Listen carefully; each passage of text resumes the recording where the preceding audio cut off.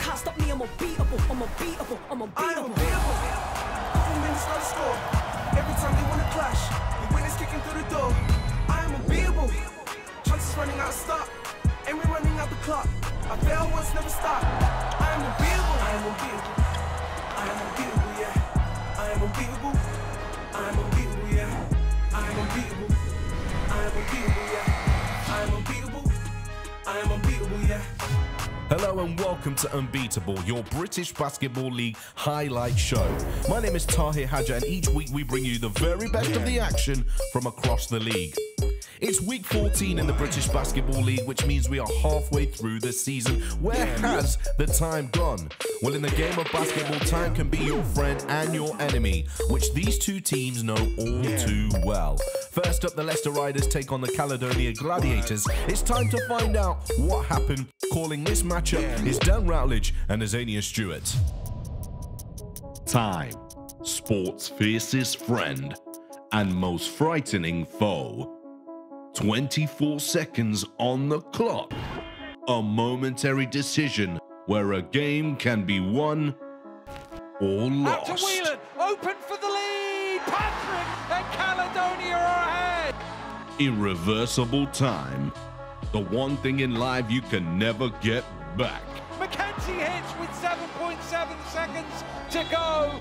Time disappears quickly and never gives you a second chance. The mismatch for Moore to win it. No! The game-winning shot. High time for Leicester to stir and establish their class. About time for Caledonia to prove they are title contenders. It is time for Leicester versus Caledonia. Crunch time.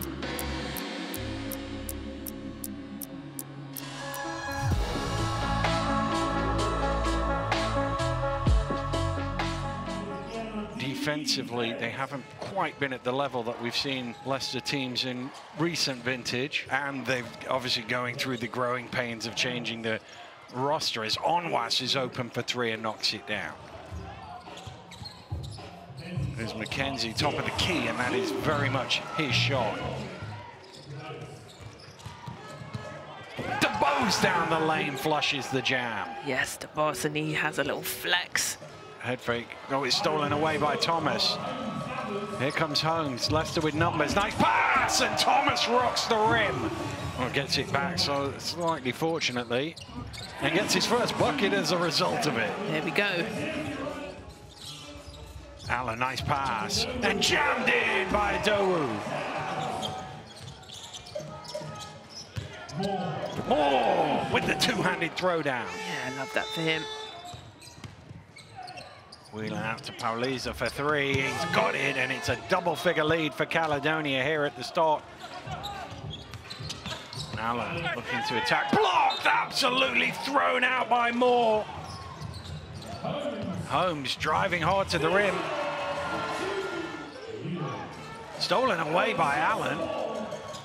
Forward to Adowu, and Adowu will jam it in, and Leicester have cut this down to 5. That's a nice move from Holmes as he lays it in and he cuts it. Allen under pressure, somehow forces that one in. How did he get that to go? Mackenzie out to Thomas. Levels the game at 81. There's Allen, who certainly had an exciting game so far. He's left his man on the floor and he's hit the three. Whoa, put Moore Jr. on skates, baby. Here's Allen for three. Got it! What a shot! Teddy buckets, delivering on his debut. Listen here, he said, I've got the ball in Allen's hands. They're trying to get it out of his hands. Here's Holmes, deep one for three! It's into Whelan. Whelan fires up the three, and that is short. And the Leicester Riders, who've been struggling of late, who've made changes in the roster, but they're celebrating a victory today thanks to an unbelievable debut from Teddy Allen. Up next, we have the Manchester Giants hosting the Bristol Flyers. The Giants will be hoping to continue on from their confident performance last week against the Surrey Scorchers, whilst Bristol are navigating their way around a tough schedule in the league and in Europe. Calling this game is your commentators Josh Bett and Graham Hiscock. Being Ledger reverse, and they find Anderson left wide open. The three is up, and it's good. Well, Anderson, as you mentioned, could be a consideration for Great Britain come February time, Graham. Graham Bell baseline, throws it down with two hands and no regard. Jackson here in the backcourt now. They turn it over. Lewis comes up and still he's going to lay this one up. 0.3 of a second now. Boursier trying to throw this one long. Passes up, gets it off in time. Oh! Are you kidding me? Evan Walsh. Well, Walsh trying to push the tempo. Attacking quickly, going in and around. Finds Stapley. The court, another three is up. And oh my goodness! This team just cannot miss from the perimeter. Now looking to attack, but gets his pocket pick now. Flyers have numbers. Goes up, and he's going to finish this one. Patiently trying to build up the offense here for the Giants. Walsh baseline, fakes the pass. Kicks out Boursier. Can he go for three, number 9? You bet he can. Jacob twisting and turning, going in and around. Get him rejected. Well, Legend Robertson. Thomas Edwards now tries another one. Are you kidding me? I am Legend, he just said. 19 seconds difference. Alley. Oh, baby! Again. That was right on a dime. And they get all the looks they want. Jacob, third time lucky. This time, no problem. Flyers looking to regroup now. Jackson fires another three-pointer. This one's good. Goes down to Anderson, spinning, going baseline, up and again. A tough move by Jamel Anderson. Giants lead by 26. Lines Ledger Robertson goes in, and again puts them all on the poster. And there's your player of the game, Evan Walsh. And now finally the Manchester Giants hit the century mark with 100 points. But at the end of this one, it will be the Manchester Giants as they win this one in the end, 103-80 against the Bristol Flyers. The Giants protecting their home court with a big W. Next up, we head to London, and it's a battle of the top two. The Cheshire Phoenix are certainly spicing up the league race and will be hoping to stay hot on the heels of the London Lions. This is set up to be a great match. Your commentators are Joel Osborne and Lloyd Gardner. New 14 for London, and a ball into Decker, who throws it down. Nice pass into Ulf, back out to Stevens.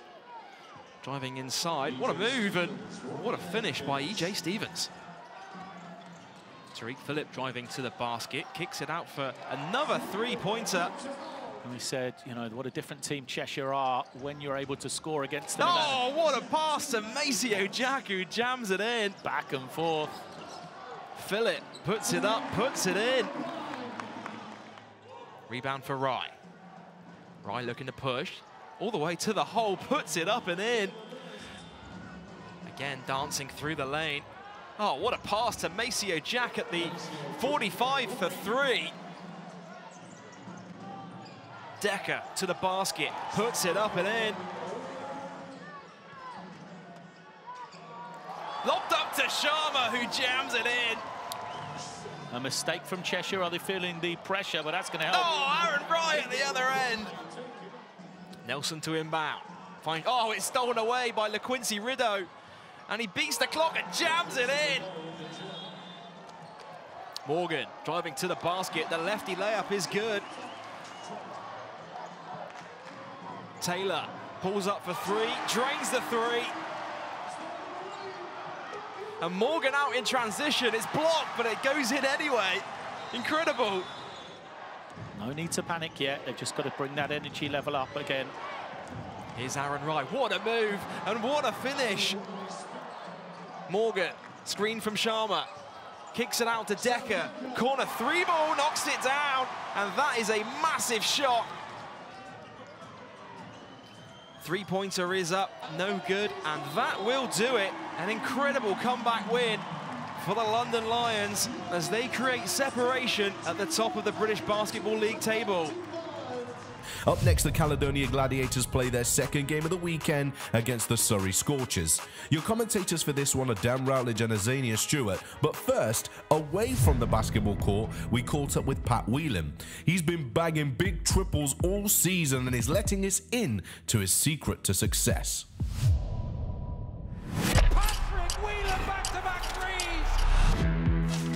I always think the pressure is earned. You know, you earn the responsibility to have the pressure of having the ball at the end of the clock and being the guy that you can shoot it because, you know, your teammates and your coaches trust you. Gladiators have to shoot. Pat Whelan for three. The shot clock expires. Definitely aware of the clock when we play. I think it's especially important at the end of each quarter, a 2-for-1 opportunity, which is basically just like, you get the chance to make 2 possessions when they only have the chance to make 1. Whelan now goes off the dribble. It's a high arc. I think it's important, especially me playing a little bit more point guard this year, to try and get our team into our offenses quicker. The faster you can get into your offense, the more time you'll have to run the play, and then if the play breaks down, the more time you'll have to create something in that last phase of each offense. So you might have an extra couple seconds at the end to make an extra pass and, you know, get a better shot than you would. Can he reply? Yes, he can. Pat Whelan, nothing but net. Whenever you can make a 3 when the other team are scoring 2s, or, you know, you can take a 3 to put your team up by 3. I think those are always big opportunities and always have you focusing a little bit more. Pat Whelan fires it up. There are a few different situations when you get a 3-point shot. You know, you may be on the move, or it might just be like a catch and shoot 3. You may be shooting off the dribble. There's a few things to keep in mind. I think the first one for me is my feet. I always, you know, try and make sure my feet are planted and squared up to the basket. It gives you a good base and makes sure you're on balance. Everything else, I try not to think about too much, apart from when I get the ball to my set point, which is usually like about here. I try and make sure I follow through and give the ball a good arc. If the ball goes higher, it has a better chance of going in. That's why a lot of times you'll hear announcers say I shoot it with a lot of arc, but really it's because I know it has the best chance of going in. It's written in the stars. Patrick Whelan for 3. Most people will see me as quite an emotional player, but I think for me it's celebrating every win, right? Every shot that goes in. I think it kind of reinforces you to shoot the next one well too. I think honestly it's the best feeling in the world when you execute something so perfectly and, you know, you go shoot the ball, it goes in all net, and, you know, everyone's happy and you've made your teammates happy, you've made the crowd happy. For me, one of the best feelings on the basketball court, for sure. He did it last week, he's doing it again this week. Patrick Whelan.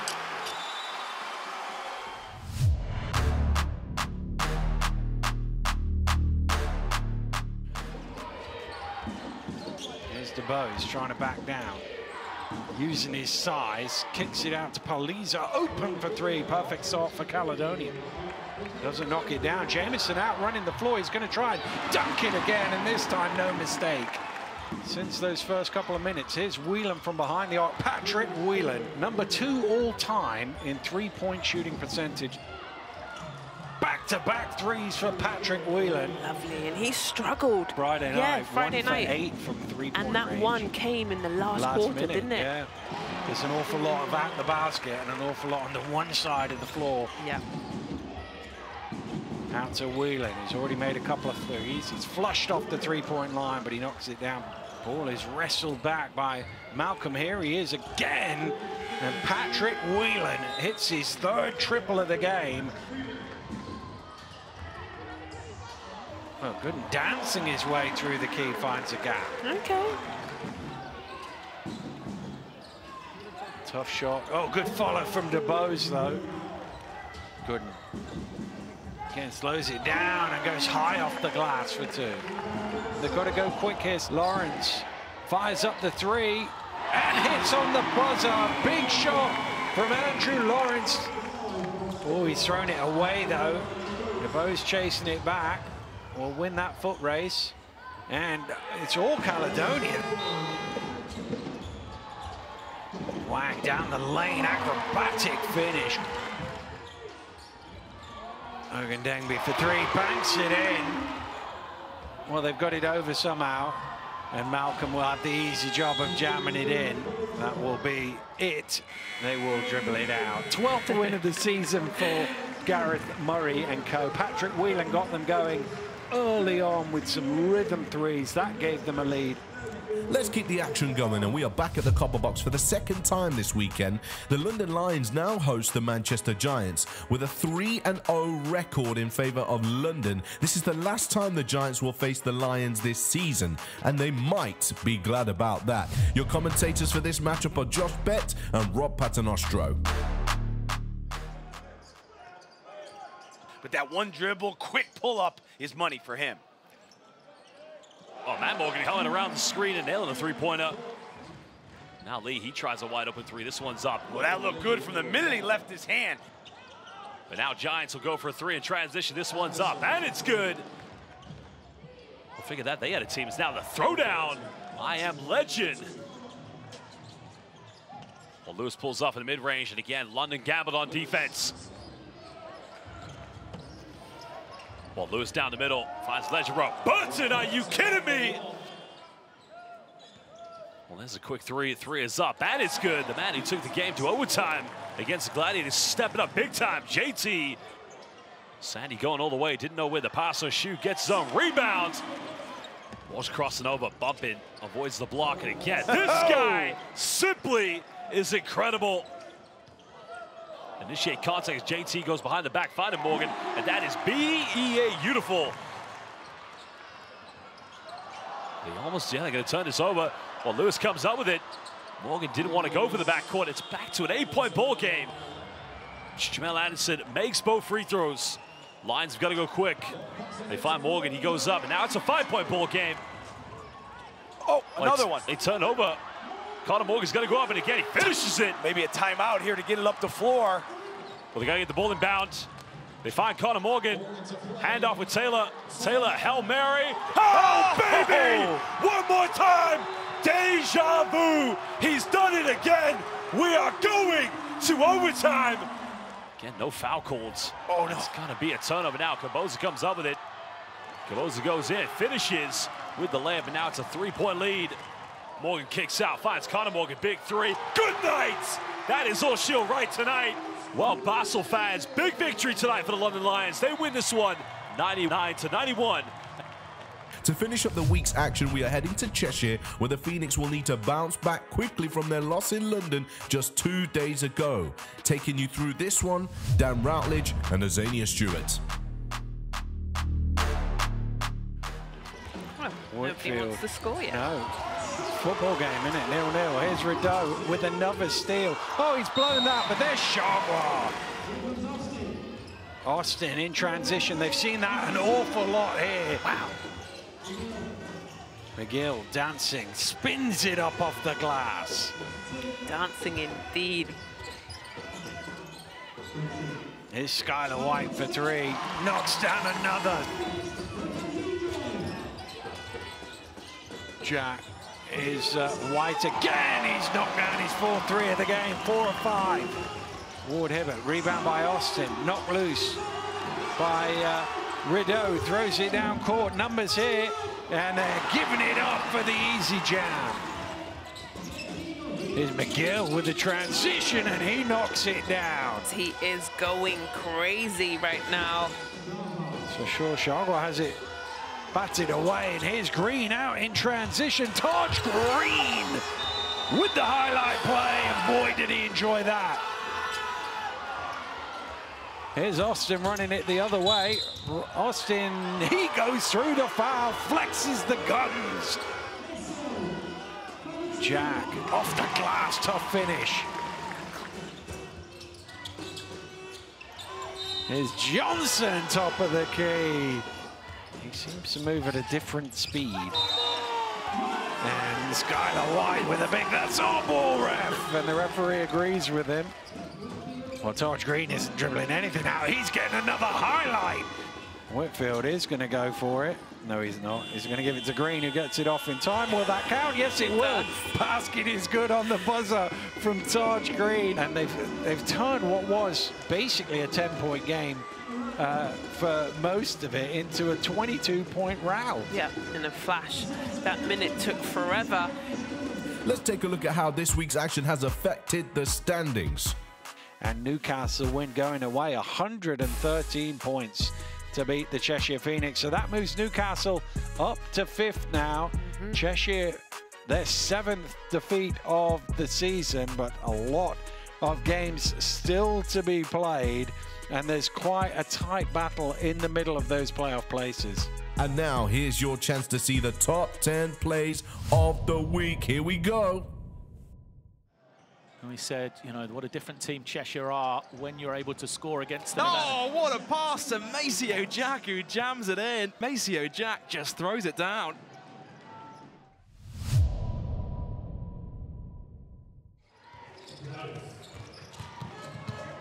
DeBose down the lane, flushes the jam. Yes, DeBose, and he has a little flex. Beautiful, strong drive down the paint.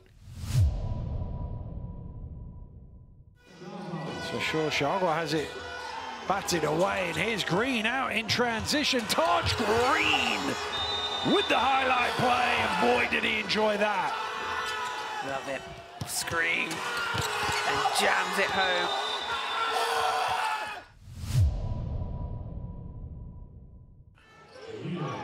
Stolen away by Allen. Forward to Adowu, and Adowu will jam it in, and Leicester have cut this down to 5. Serious look. I like that for riders and not going anywhere.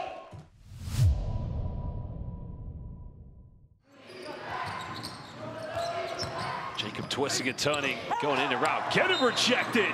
Well, legend Robertson said, take that one back to the southwest.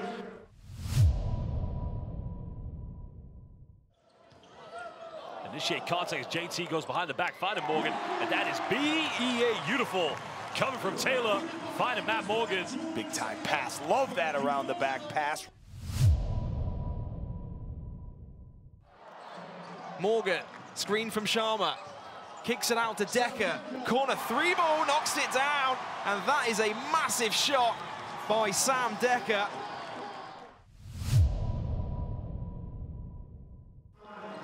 Three-tenths of a second now. Borsier trying to throw this one long. Passes up, gets it off in time. Oh! Are you kidding me? Evan Walsh. How did he get that? He got that off. Here's Allen, who certainly had an exciting game so far. He's left his man on the floor, and he's hit the 3. Well, we'll put more Junior on skates, baby.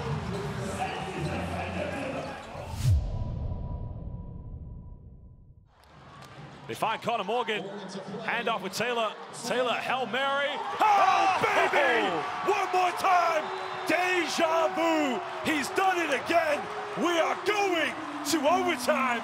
Jordan Taylor, are you kidding me? This guy has no limits.